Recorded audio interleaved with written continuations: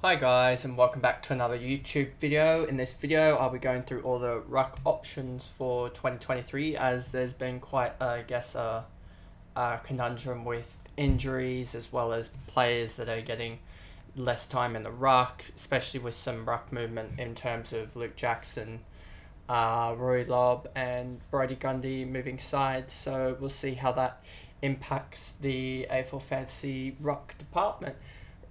Remember to like and subscribe, as I hope this channel will grow and I'll be able to put out more content that you guys want to see, as I'll be coming up in the future with the defenders, midfielders, forwards and rucks mid-price edition, and then we'll move on to rookies, and that should basically get us to the start of the season, and we'll see if there's any other enough time for some more AFL fantasy content.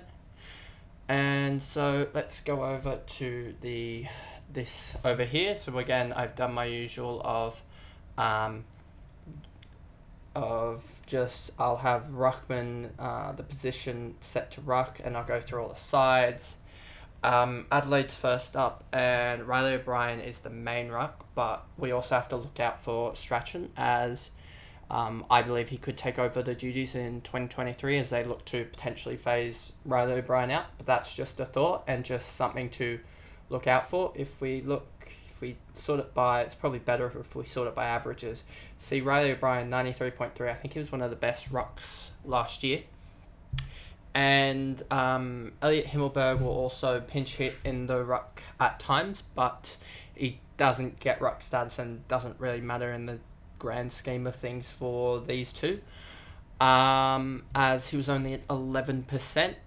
And so yeah, this will be one that we have to watch over the season to see if it does actually change. But even if it doesn't, I don't think our Riley has too much of a better ceiling than this. If we look here at his 2022, we'll see 93, 2021, 86 in the shortened quarters, 95. So he could do well, but I just don't think he will. I think there's better rucks out there, and he's very inconsistent, whereas I want to set and forget ruck this year. So now we move on to Brisbane Lions, who have the four rucks, even though they'll be the main two. It's pretty set on McInerney taking that one spot there, and Darcy Fort will be the forward and I assume it'll be probably a 70-30 split in CBAs, as McInerney was 69% last year and Darcy Fort 37%.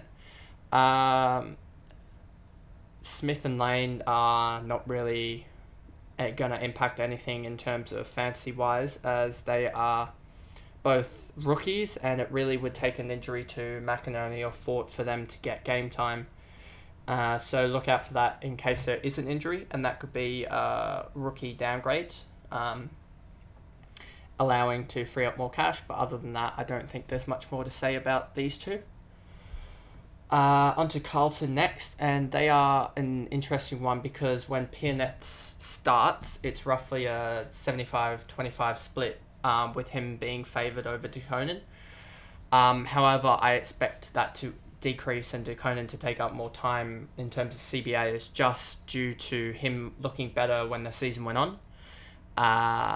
This could see potentially them dropping Pitternet in general and just going with DeConan and someone else to pinch hit in the rucks, as we've seen with Cripps taking some rucks, especially in the forward line and stuff like that, as well as other key forwards that could take up some time.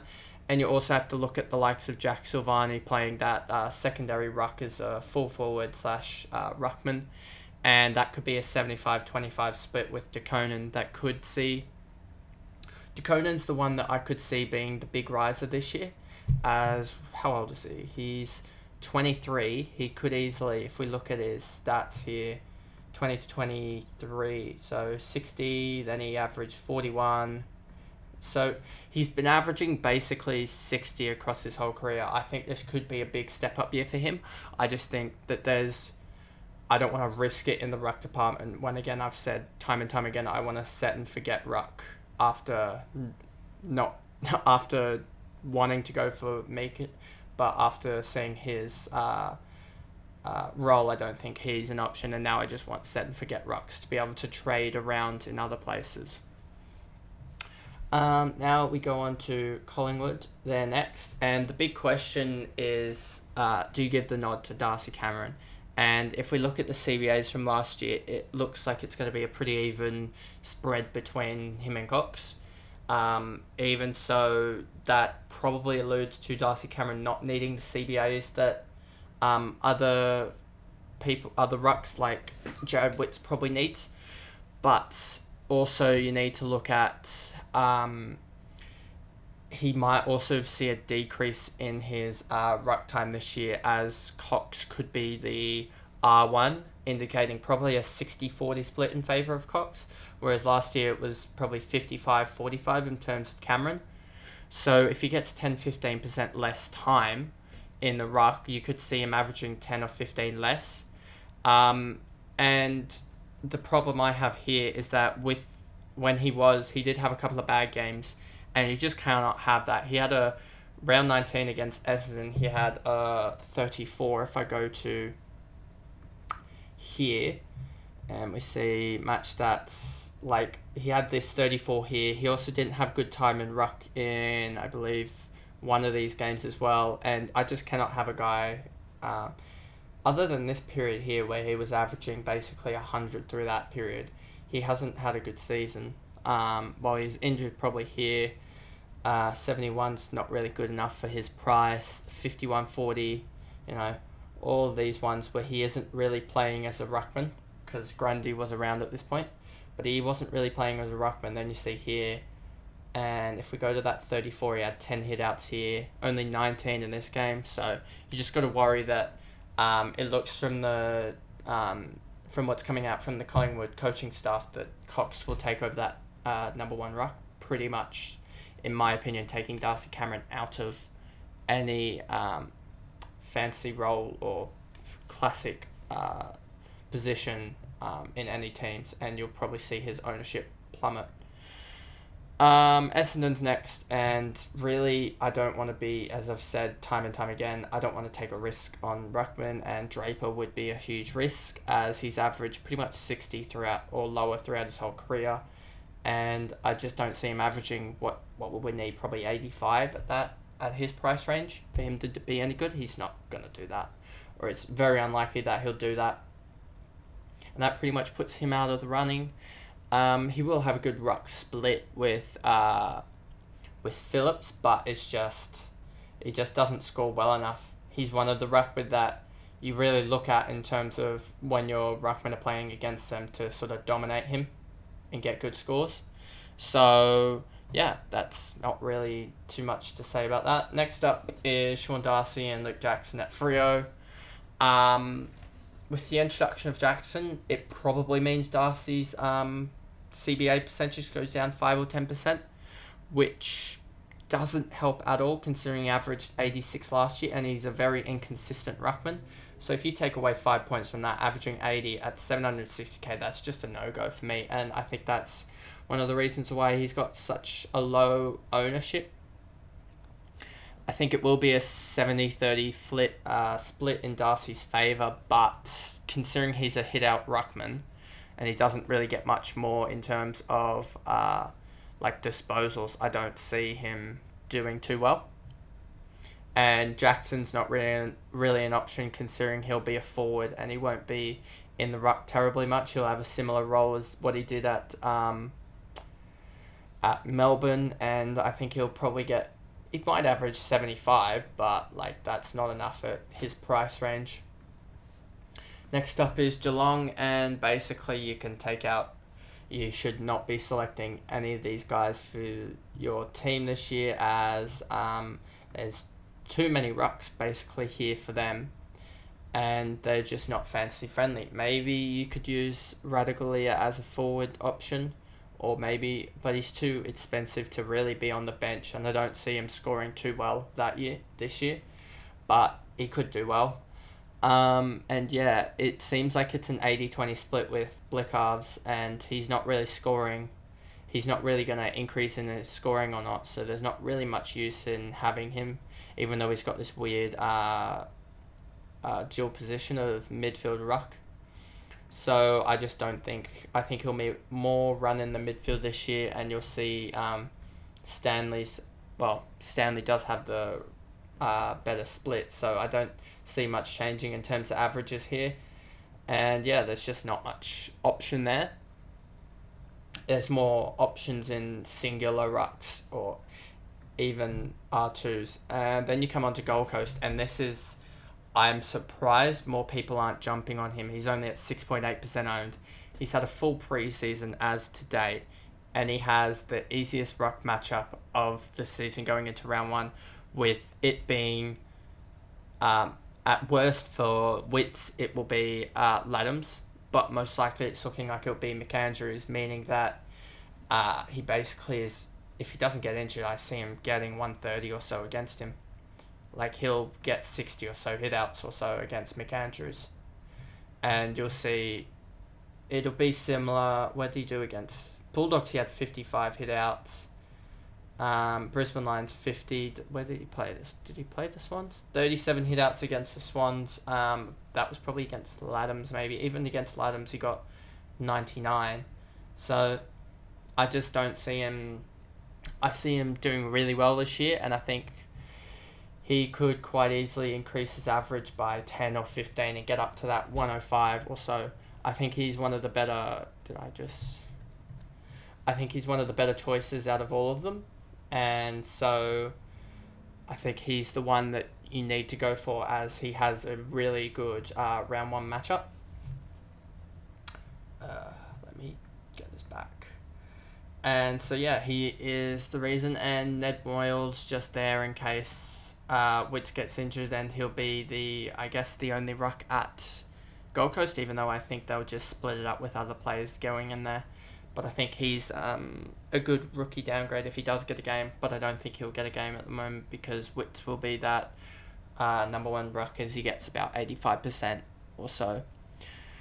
And you have like Chol or King that can back up as the forward ruck as well. And yeah, and now we go on to GWS, and basically here there's 3 rucks and 2 positions to fill, and I just can't go with Bruce just because what did he play in the end? 10 games, and if you look, where is it here? I'll go on to his player profile here. 2022, missed the first 2 games, missed a game in here, missed games here. He just didn't play, basically, enough. And he was suspended, injured, basically everything. So I just don't think there's too much risk in playing him, basically. And, yeah, I don't think there's much more. He's not going to go up. He averaged 85. He's priced at 85. He's not going to go up to 100, I don't think, meaning you can basically knock him out for value anyway. Flynn's just a 70 or so average guy, and Briggs is going to average probably 50 or so if he even gets a game.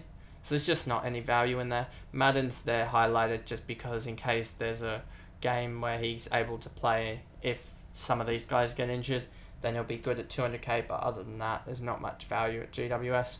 Hawthorn's pretty much the same. I don't know why I even have Meek highlighted at this point. He's going to be the forward and ruck 2 with a 60-40 split, I reckon, with Reeves being the ruck 1. And considering Reeves had pretty much that role last year, he's going to average 60 again. He won't do much special. Lynch probably won't get much of a game, if any. And Meek, there might be a little bit of value there, but there's not going to be much now that he's going to be the R2, which is kind of frustrating because if he was the number 1 ruck, there's probably 30 or so points upside, but now that he's a forward ruck, there's probably only about 10 or 15. So that's that, and I don't think Ramsden won't play, I don't think. Very unlikely, and yeah, there's not much upside with them again, sort of alluding to who I'm going to pick. These 2, I don't know why I have them highlighted anymore, as there's... The only real reason you'd select them is if there was an injury concern to one of the two that was major, like there was initially in the preseason with Gawn potentially being out, but I just see these two. Grawndy probably holds his average, maybe less, and I think Gawn drops 10 or so points as Grawndy will be the number one forward, probably in a 60-40 split. And so there's no real value at all with these guys, and it's more about how much valuable the two premium rucks give to the Melbourne midfield as they get better service. So that's why I have Petrarca in my team. Now on to North as we rattle through these. Again, another older ruckman and two younger, I guess, guys. And I see Goldstein probably getting phased out this year and more moving towards Jerry as the number one ruck and Coleman as the number two. And I mean, it's not very fantasy friendly as these guys average 60 odds, and no one's got a injury discount, so there's no real value in that this year. And yeah, no value in either classics or draft for anyone from North Melbourne in terms of ruckman. Moving on to Port. Now, the problem I have here is that I think Scotty Lycett's been hyped up too much for the value that he'll bring. His highest ever score or average was 2021, which was 85.6, and that's what his price is based off. He has a 18% discount on that 85, which brings it, I don't even know, down to what, like a probably like a 70 or so average, I think. So if you look at that, he's not going to be much of value, and you're basically saying that he's gonna improve. He has probably about 10 to 15 points max upside in him, and he's also a walking injury concern. So I don't know why people are trying to even select him. Maybe it's just a point of difference and just hoping that he fires, but 15 or so points of upside for him when you can be getting a midfielder such as Dom Sheed, who could potentially have 20-25 points of upside, and going with a premium there, I think it's just not probably the best best selection. And yeah, I don't think I'll ever have him selected in my team this year.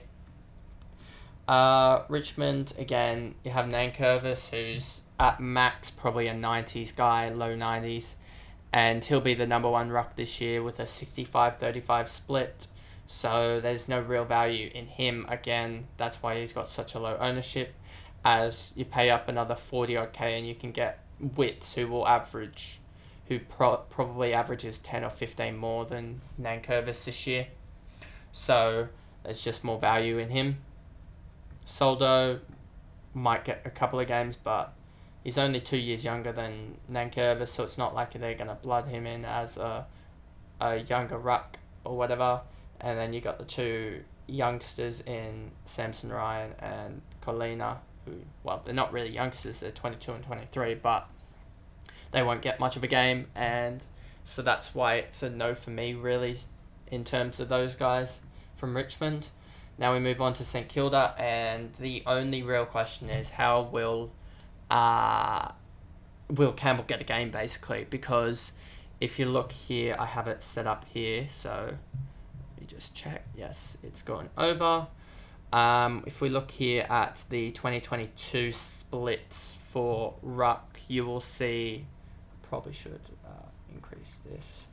Here we go. In this last game, when Tom Campbell had a 52 and Marshall had a 48, if we look back here at this and look at Rowan Marshall, I believe he dropped was it a 50 or something in that game? He dropped a score of 47 when Campbell played with him.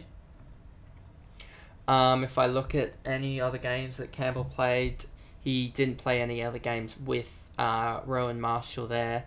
Marshall had a 27 from rounds 8 to 11. Let's look at Marshall's scores.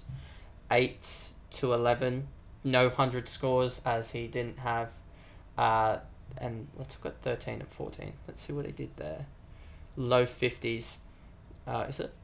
No, 40s again, so less, and then 16 and 17, and we'll see probably here. 16 and 17, he somehow got that, those tons. But if we look at any scores, where's his high percentage games? Round 15 against the Swans, 131 when he had 85%, and then round 19 to 22, if we look at that, round 19 to 22, averaged, what is that, probably 115, 120 in the end, when he had 85% CBA. So if we get that out of him, he will easily be the number one ruck in the comp. He could easily average, what did he average last year, 91? I could see him, if Campbell doesn't play, he could average 105, 110 here quite easily.